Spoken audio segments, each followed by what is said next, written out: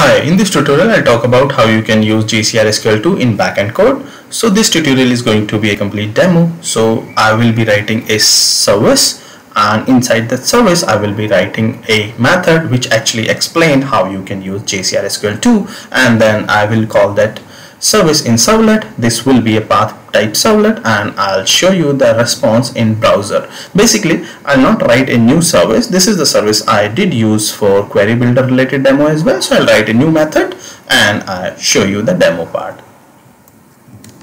Okay, so this is basically my method which actually accept the path from where I will search. I'm just keeping only path as a dynamic.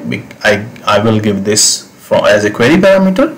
So this is the implementation. Let's understand how you can use JCR SQL2. So first you have to create a query. Query is like you can create as a string, and whatever the dynamic parameters or dynamic value you can add, right? Here I'm just adding a path as a dynamic. Okay.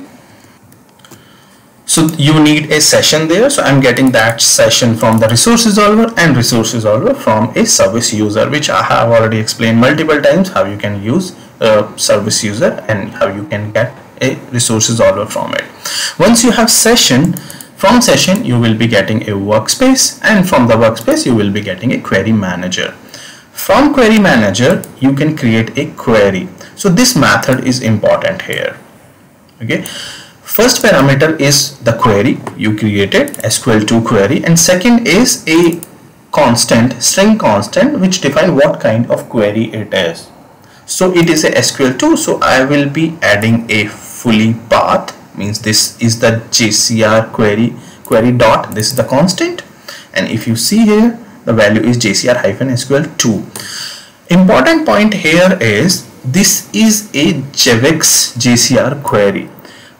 This is the query class or the query object, but the query class we use for query builder, that is a CQ search query. So this is the one difference, you must understand this. Okay, if you use query builder you have to use CQ.search.query, and in case of SQL2 you have to use JAVX query, right? So that's why I'm adding the full path, means full package here also. So this method create query will give you a query, right?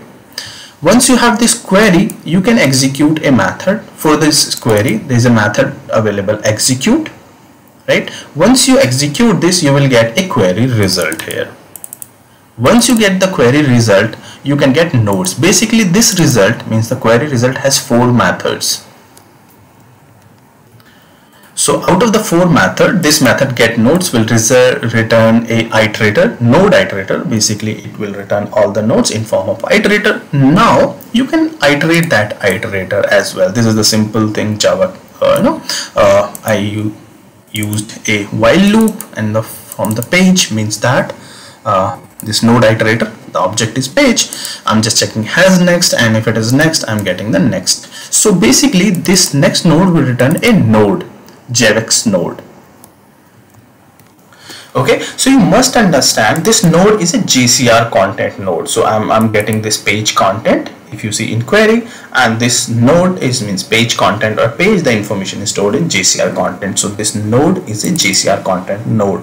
Now you can get that node contain all the information. Now you have node and you can play around it. Either you can get the page from this node or you can get the properties, whatever. So what I'm doing here, just to show you, I'm getting the properties, means I'm getting title, name is basically the name of the node, and I'm getting the created date, means when it was created. So what I'm doing, I'm creating a object. This is pretty straightforward, right? Just to show the information at the browser. So I'm creating a JSON object and a JSON array, and inside this while loop for each information, means for each page I'm creating a JSON object and I'm putting this information there, and then I'm putting that information to, means the each object in array, and finally that array in the outer JSON object, right, with the name of page, and I'm returning this.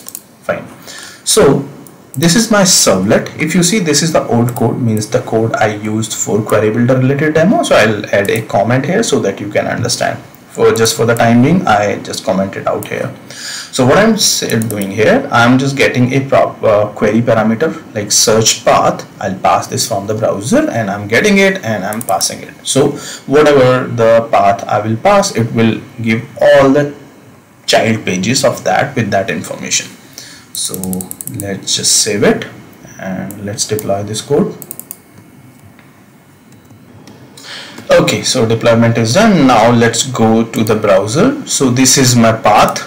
If you see search, geek search, I mentioned the path in my servlet. So if you don't know how to write a servlet, there is a detailed tutorials available there. Please go back and check.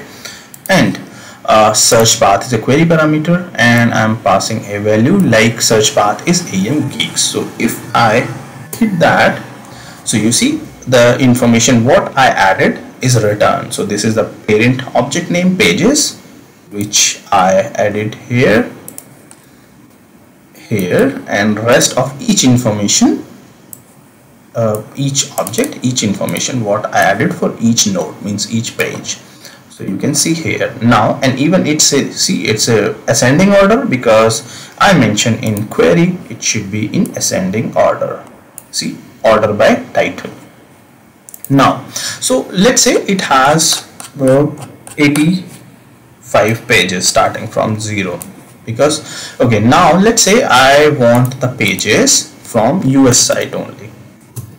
You see, now it has been changed. Now selection is or search is happening based on what you pass to backend code.